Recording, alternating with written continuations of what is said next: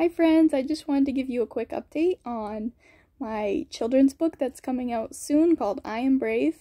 It's currently being reviewed for publication, so I'll keep you updated and I'll let you know as soon as it's available. I'm super excited. This has been a goal of mine for a long time, and I just really want this book to spark hope in kids who have selective mutism, that you can overcome this, and I also want it to be a teaching tool for other kids to learn that selective mutism is not a choice, and these kids want to talk and be included. So I hope it really inspires inclusion and compassion and patience. It doesn't go super into detail because it is a children's book.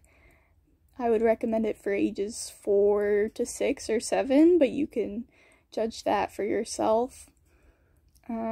I guess I want to go into more detail and write a memoir, and I've actually been working on one for a couple years, but it's not ready for the world to see yet.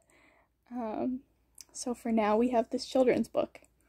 And in I Am Brave, the character uses positive affirmations to stay super positive and never give up. I wrote a lot about the anxiety symptoms that I felt, like feeling shaky and dizzy, and getting words stuck in my throat.